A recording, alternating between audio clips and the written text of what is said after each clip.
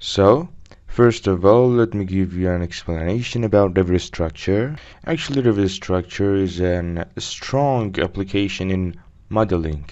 And if you are dealing with, if your purpose is to deal with modeling and designing and coordinating with architecture and mechanics and electrics and not getting involved in fabric workshops, Revit can be great for you.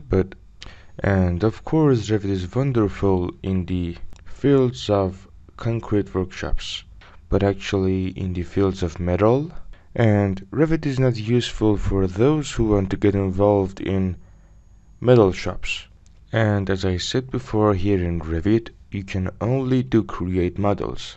And you're not able to do numbering, single part, assemble part, main part, or setting outputs smartly in Revit. You're not able to do this in Revit smartly. So this is the construction of Revit and advanced steel as it is explained by its name. And as you know, advanced steel is related to the metal, in which you can deal with metal scales. However, you can model some parts in concrete and wood. But for example, here you don't have reinforcing bar or items, for example, which are related to concrete structures. But you can find some basic topics, for example, like reinforcing bar, slab, walls, foundation, except the concrete items. But advanced steel is wonderful in modeling metal structures. And since the AutoCAD is a platform, the process of modeling is so easy.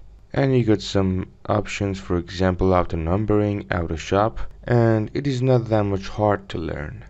Actually, the Tekla structure is a BIM software which is old and common among users. And actually, I think Tekla does not need to be explained, since it has satisfied the expectations and in a way that it has met users' needs. But there are some advantages and disadvantages. For example, in Revit, the process of creating models is so easy and the speed of the modeling is so high. But on the contrary, you cannot find metal shops. But actually, in advanced steel, you can find metal items, great metal items, but weak in concrete. But actually, I don't want to talk about Tekla, since I'm not specialized in Tekla, in a way that I only know some general things. But I can explain more about Revit and advanced steel. Anyway, here let me tell you the main difference between these. If you're working with Revit Structure, as I said before, you can create or model concrete shops or models very well in Revit Structure. But actually in metal items, as you are not able to shop items, there you can find the option of, a kind of plugin named Advanced Steel or Explore Advanced Steel. Then you can transfer your Revit file into Advanced Steel. And then in Advanced Steel, you can work on documentations and connections and then export the file. So you can do all of the settings which are related to connections or documentations and then export it. So as I said, these two are synced to each other, and this is their first advantage by the plugin of Explore Advanced Steel. And your last files do not need to be deleted or to be revised and stuff like that.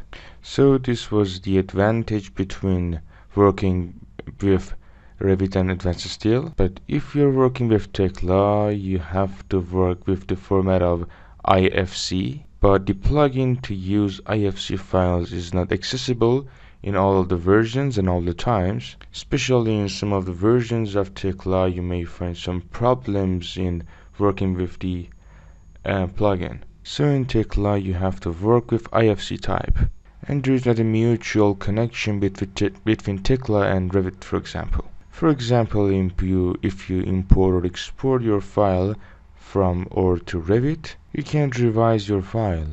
and you can only consider it as an element which you got it in your workspace, since you're not able to revise it or shop or connection or documentation or stuff like that. But I emphasize that you may find some plugins to send or receive files from or to Revit and Tekla. I mean to transfer your file between Revit and Tekla.